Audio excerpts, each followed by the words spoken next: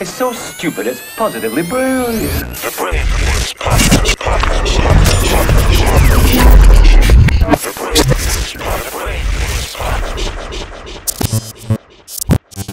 I don't think I would ever do that unless the proceeds went to something. Yeah. You know what I'm saying? Like, totally. Right. Yeah, I couldn't see myself like capitalizing mental on health that. merchandise. I just that wouldn't seem right.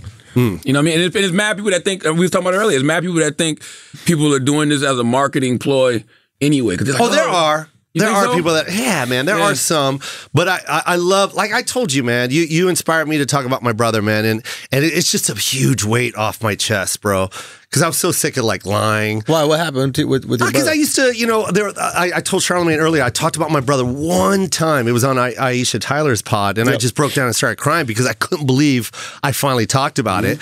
And because, every time someone interviews me, they're like, how many siblings? And I always just talk about my sisters, and then finally I started talking about my brother, and now I just really want to open up about it because of you. But what's wrong with him? He's got schizophrenia, and he's in a hospital. You and Schulz? Yeah. Come on, bro. Same Z's. Schultz's brother. Yeah. Oh, really?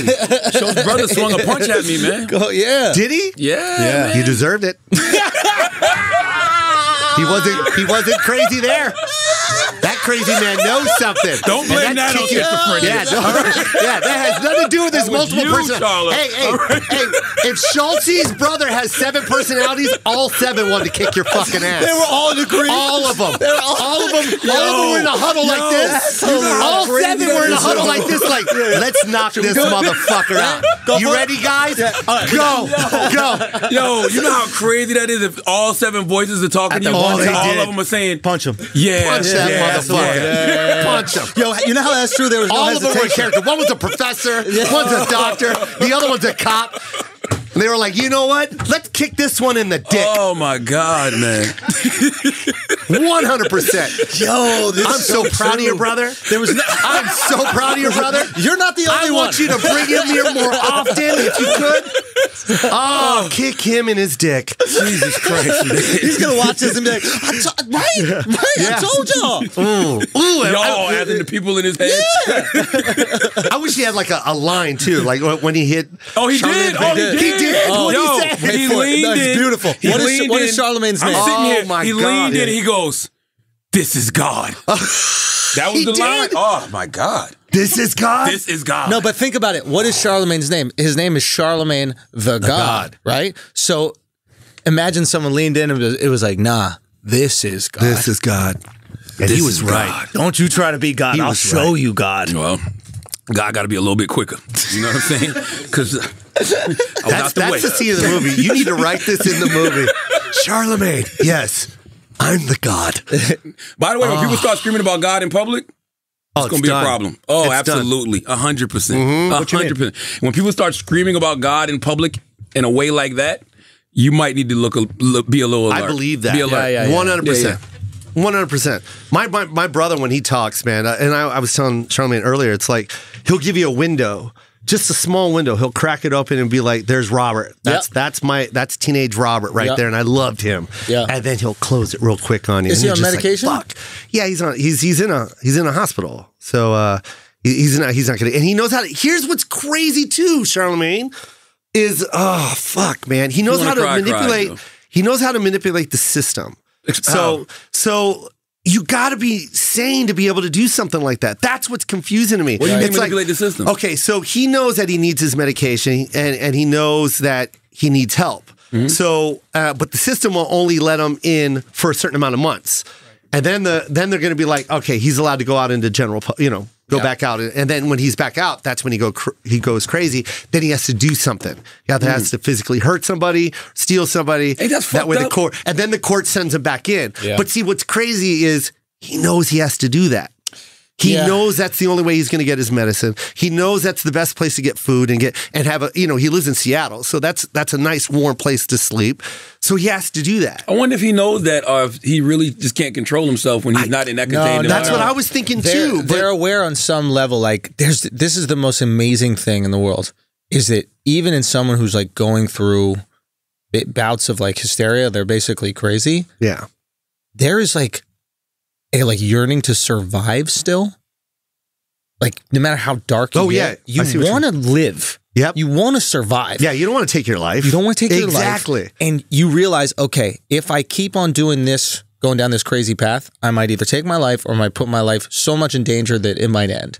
Where can I be safe? Hospital. Yep.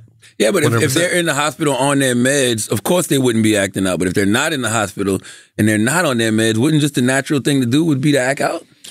I think you start acting out more, but also like not being in the hospital is pretty anxious. Like the hospital creates like a pretty calm environment, right? It's almost like, you know how like people who maybe struggle without structure, they go into the military and then they can thrive because they have this structure, right? The hospital kind of presents them with that. Food is there, everything's there. They don't have to socialize if they don't want to.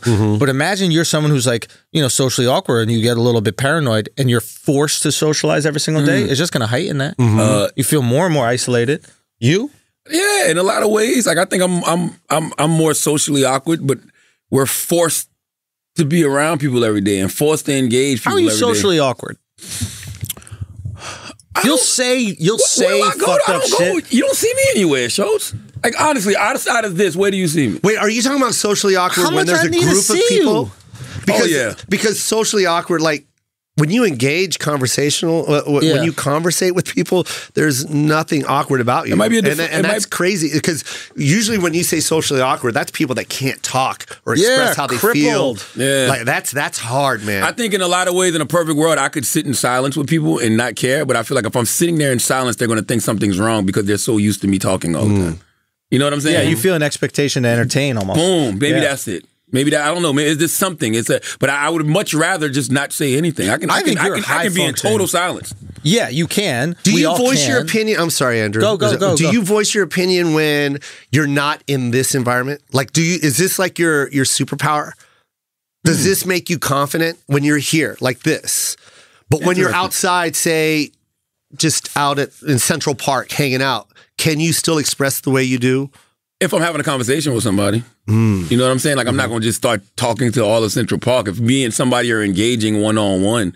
But even that is odd. You know, sometimes people will walk up to you, say what's up, and I don't really have anything else to say. But they'll be sitting there waiting for a deeper conversation. Or they might even ask me a question, and I'm like, I might give them a one-word answer. Not in a disrespectful way. It's just like, this is the platform for that. Like, do you feel the need? Like you don't tell jokes all the time, right? No.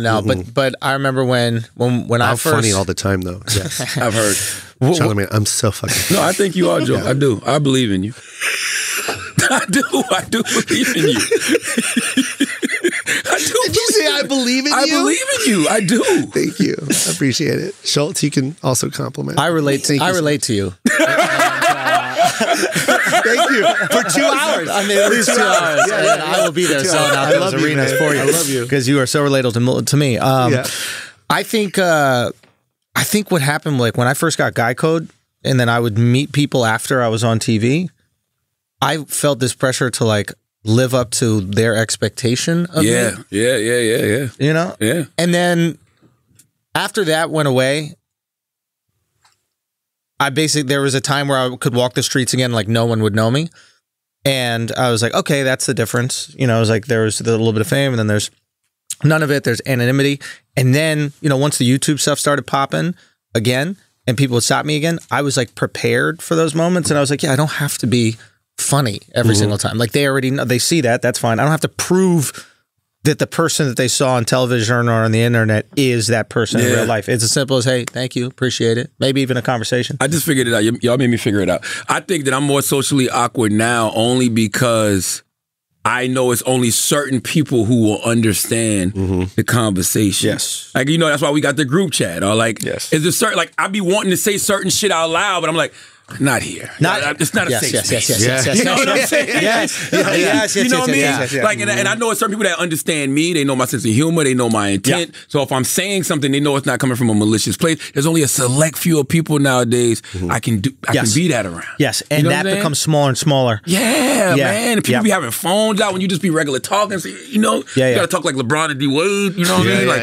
that's man, not fun. You're not fucking up this China bag. No, that's true. There is like a heavy cost. There's a cost for saying the wrong thing now, especially, and there are people that like actively want to capture you saying the wrong thing. Yes. So then I 100% see your anxiety on an everyday basis. But yo, there's something so refreshing. I hate those people, by the way. Dude, they're the worst. I fucking hate those parasites, people. scum of the earth. But what I've realized now is like there's a real, like when you're around, how do I phrase it? By your people, I don't mean the people who look like you, but when you're around like your tribe in terms of like how you can express yourself, it's crazy how much energy that gives you. Yeah, when man. you stop conforming, you know what I mean? Like when you stop conforming to fit the group setting you're in and literally around the people where you get to be yourself with. Yeah. Bro, battery in my back. That's Absolutely. it. Once a month, one dinner a month with like the homies. Yes. Get it all out. I'm charged up. Yes. It's like therapy. It's fucking therapy It's literally because like therapy. you remember who you are. You're Yes. like, oh shit, I can't say this stuff. I don't have to like watch my tongue or these people understand where I'm coming from. Yeah, it's crippling to walk around every single day going, can I say that? Yeah, Especially in a business where we have to say shit. Yeah. It's not like it'd be different if we were chefs and we didn't have to talk. You just express through the food. Yeah. We literally express through saying shit. Yeah, and you know what? Even as a father, it's like, me and my wife been together 23 years. So this is high school, the worst of me. When she started going to college, still the worst of me. So we're used to talking to each other in a certain way, but now we got these little kids around. So now you got to bite your tongue. Yes. Oh, like, and I'm when you home, you are a very reactive person. Like, look at this. But then you got to catch yourself and you're like, I'll tell you later. You know what I'm saying? Or you got to tell it a certain way to where she gets it, but you're not really explaining it the way you would explain it if the kids were 100%. around. Yeah. So it's kind of like it's always this constant oh no, I get it with you now. filter and self-checking going I on. get what's it crazy, though? 100%. This is interesting. As long as I've known you, you're the type of person where if you feel something, you have to purge it. Yes. Like you throw up easy. Yes. You know what I mean? Very sensitive stomach for your thoughts. Yeah. Right?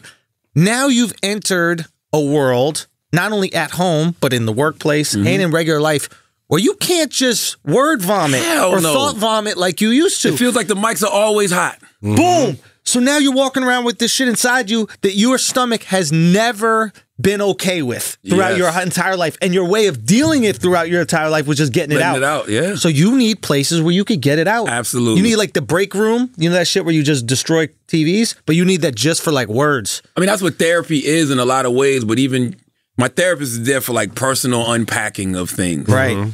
It's the group chat, man. It's the dinners, like you said, when it's just us. Yeah. And we can just talk. Yeah. You know what I mean? Yeah. And not me, but somebody's throwing out a maggot for old time's sake. Yes. You know? Why did I agree to that? Yes. You know what's funny is when you said how you have to watch your tongue now because you have kids, right? Yeah. But the most unfiltered conversation are watching kids talk. Yes. Because they have no idea the definition of what they're saying. Absolutely. And they're just enjoying it. It's just pure. And it's like and it's not until they get into like around working adults with fucking sensitive feelings that those definitions start becoming serious topics.